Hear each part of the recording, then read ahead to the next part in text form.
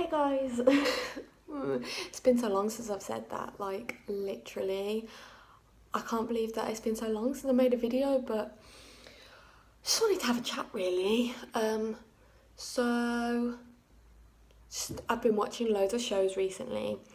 So I've been watching 13 Reasons Why, which, oh my god, literally don't shout at me. I hate it so much. Like, I'm on episode 11 and it just drags.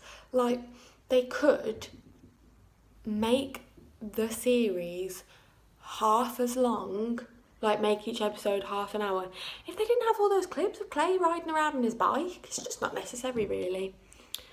And then obviously Riverdale, I've been watching only on episode 3 or 4, can't remember, and I love that so much more because it's just a bit more fast paced.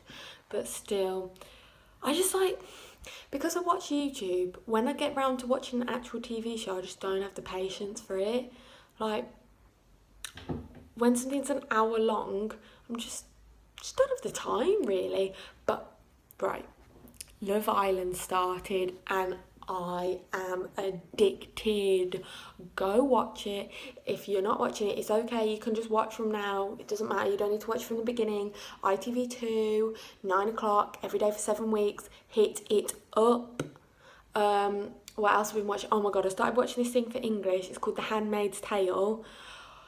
It's the weirdest program ever. It's a dystopian future series on channel 4 or 5, and it's about if most women in the world became infertile, and then if the women that were fertile basically had sex with all of the like main leaders of the world so that they could continue their line of descendants. But it's just a bit weird. It's literally like they're their sex slaves. So I was like, why are my English teachers recommending me to watch this weird porno? Strange. But that's what happens if you do A-level English literature.